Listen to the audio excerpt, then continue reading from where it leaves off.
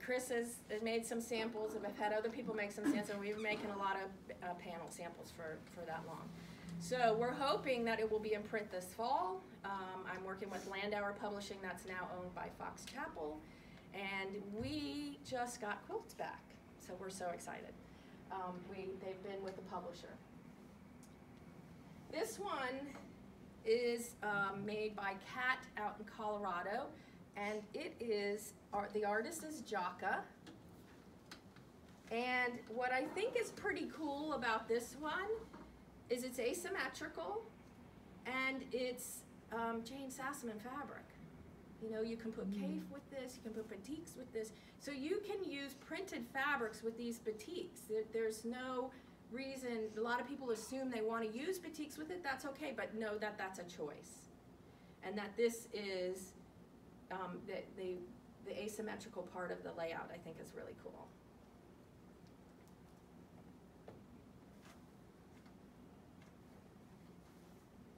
This is Chris's, which is phenomenal, absolutely phenomenal. So this is Chris Vinn, and what she did was she cut the panel. So the panel was fish. She took the fish, fused them on, and then also you can see some of the panel in the blocks. And if you look, it's you know, there are some traditional blocks on there, but it's the cutting of the fish, which takes a very brave soul. So. That's a true piece of art. This one, this is put together by Liz Kettle, and this is in First Time Beading Basics. I don't like First Time, but anyway, Liz Kettle's in Colorado, and this was done as a beading example in her beading class, her beading book. And if you just let the fabric talk to you, it'll say, oh, I need some thread, I need some beads. It'll tell you. It'll talk to you. That artist is Jaka also. This is Jaka, Chris Vinn. This is hand stitching. So, and I did bring some of my hand stitching threads in case you wanted to add that to the machine thread. So when you're working with a panel, you can have machine thread, you can have hand stitching, you have beading, the sky's the limit. You have to just decide how much embellishment you want to add.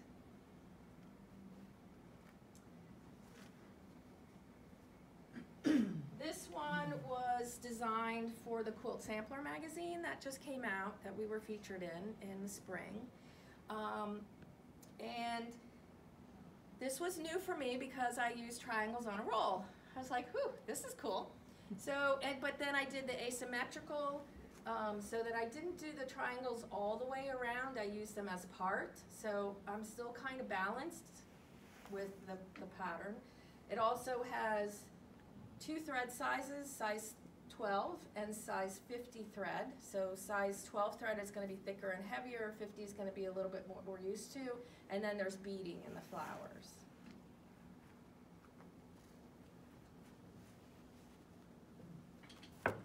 This is a quilt that I inherited from Trish, and this artist is Artha, and they did lots of beads, very flashy.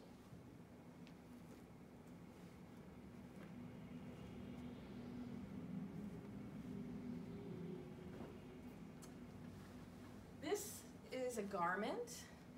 Denise made this, who works with us here in the store. And this was a real stretch. She kind of thinks of herself as a machine embroidery type person, and she beaded and hand stitched and machine stitched. She also block printed the inside, and it's a truly fabulous, fabulous jacket. And there's another panel here. So I don't know if you are Facebook friends with us, but we have another customer. Her name is Marie, and she's doing amazing jackets with her panels. Just a very simple pattern and doing that. This is also another one that I inherited from Trish. And it's Jaka. And again, her strength was always piecing. She's a traditional piecing quilter. So that was where, and we hope to make this one into a kit.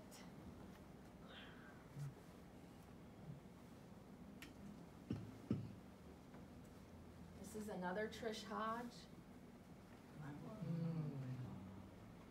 So, She cut that apart.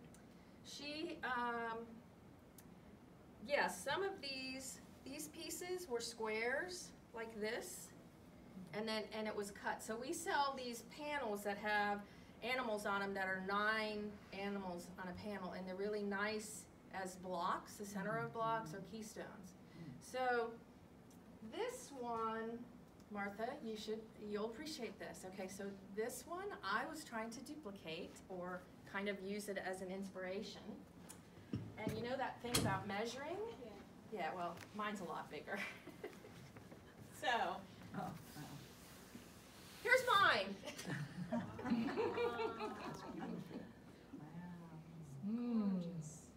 So I use my own ruler. I was trying to go a little bit like that, but that was my inspiration. And this is what I came up with. And these are Jaka panels also. He is one of he produces quite a bit of panels. And this one we're going to kit too. Because it also has sarong in it. So we've taken a sarong and cut it, as well as Australian and Batik. This is some traditional Indonesian fabrics that it's hard to find.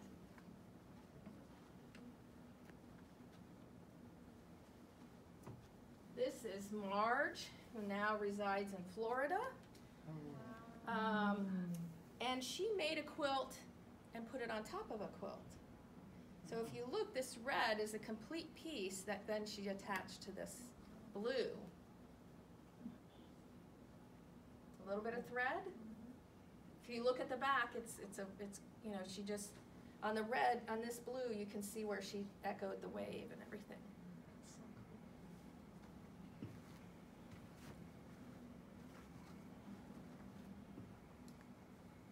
This is another Trish.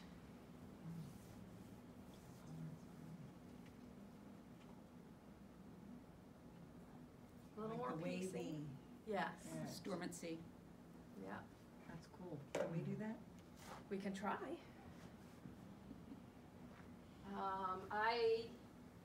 Again, I got kind of hooked on these triangles on a roll. So, but these are pillows. So this will, there's lots of things you can do with home deck as well. So those are.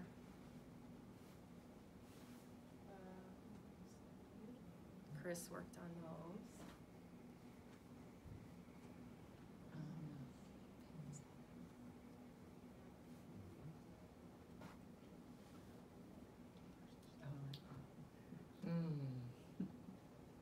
And this artist we can ask for white backgrounds from him.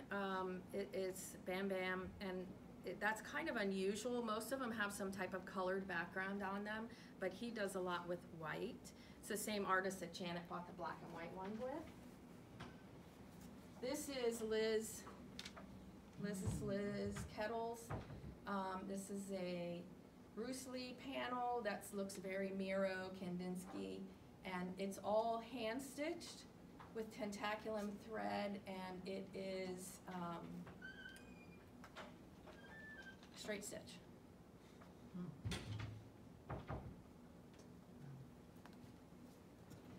This one was an artist that I met at Market, and she works with designing a Batik fabric company, and she created this. So she'll be included as well. So those are the samples that we have at this time, and they're all to inspire you and give you options on how to work with your panels.